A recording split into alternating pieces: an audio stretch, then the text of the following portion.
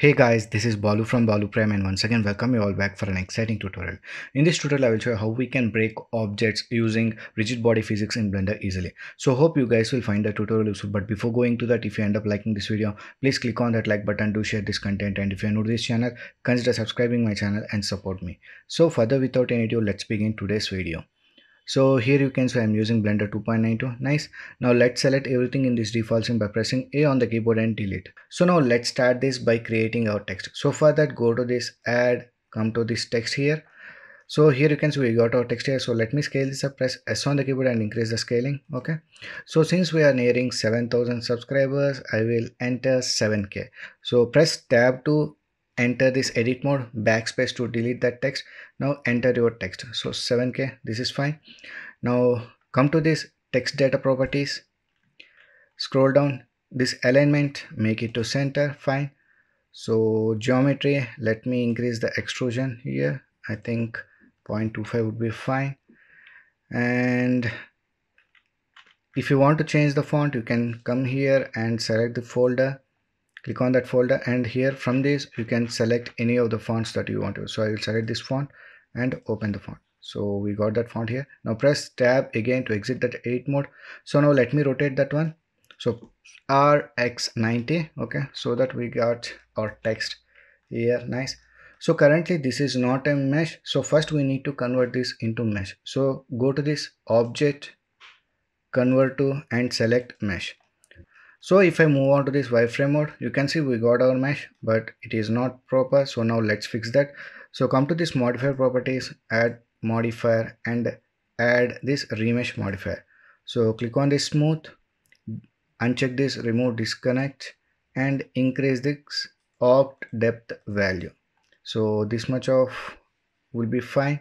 So let's apply this modifier. So if I move on to this solid viewport, so here you can see we got our text with proper mesh. So with proper mesh, nice. So now let's break this text into small pieces. So in order to do that, we'll be using an add-on that comes with the Blender itself, but we need to enable that one in preferences. So in order to enable that, come to this edit, preferences, click on this add-ons and search as fracture. Here you can see we got this cell fracture. By default this will be unchecked. Enable it, save those preferences and close. Okay, so now that add-on is enabled. So now let's make this text to break into pieces. So select the text. So now come to this object, quick effects, select cell fracture. So we got this pop-up here. So here this is the source limit, means the number of pieces we want to break. So I will increase this to 500, or else let me reduce to 250 only. Nice. And let me give this recursion to 2. So now rest and all I will leave like that only and click on OK. So here you can see we are getting that pieces formed. So here you can see we got this number of pieces on the text. Okay, now select the main text, press G, and let me bring it side and delete. Okay, fine. So now select all the pieces by pressing A on the keyboard. Come to this object, set origin to geometry, so that the origin point will be at the center of each and every individual piece. So that is important for the simulation to work properly. Okay, so make sure that you did that step. Select any individual piece, come to this physics properties and apply rigid body. So type, let it be active. So mass, if you want to change, you can change. I will change this to 2 kg. Okay, nice. So once this is done, so we need to add this physics property to rest of the pieces also. So select the active one which we have selected first. Now press A on the keyboard to select rest of the pieces.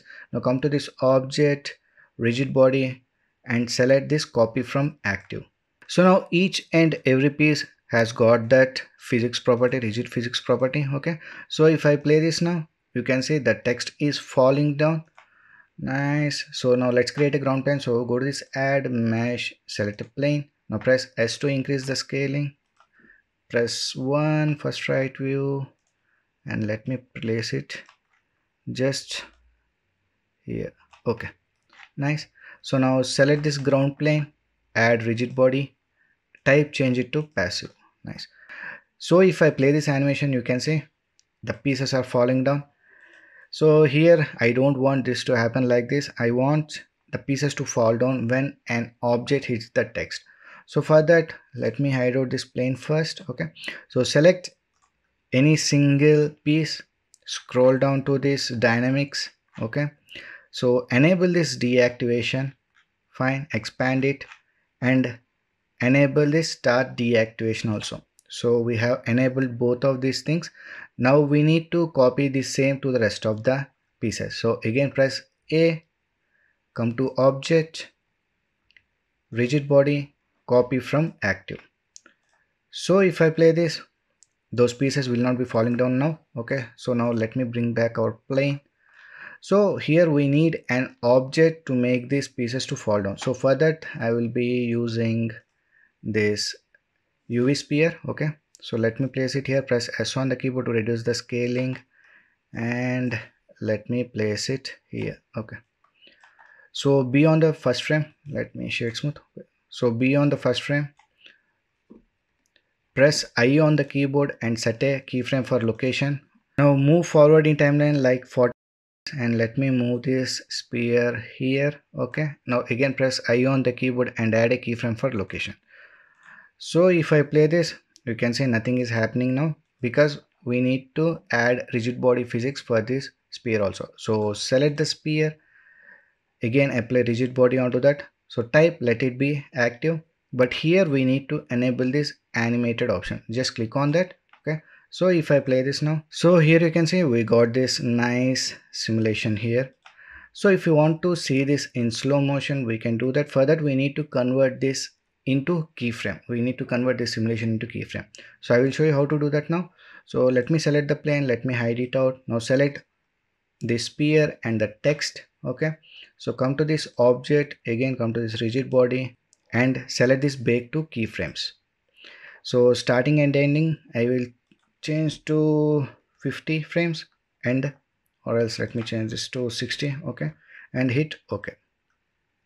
So it takes some time to get all the keyframes. So here you can see we got our simulation in the keyframes form. Okay, so in order to slow this down, I will move forward. Now press B on the keyboard for box selection and select these frames here, and let me increase the gap between them. So if I play this here, you can see we got this nice slow motion. And also if you want to add any slow motion here, so press B, select these keyframes, and move them a bit here. Okay, nice. So in this way we can break objects in Blender easily using self fracture add-on. So hope you guys have learned something new from this tutorial. If you have learned anything new, please like, share and subscribe my channel to support me. So I'll meet in the next video. Until then, signing off. Take care. Bye.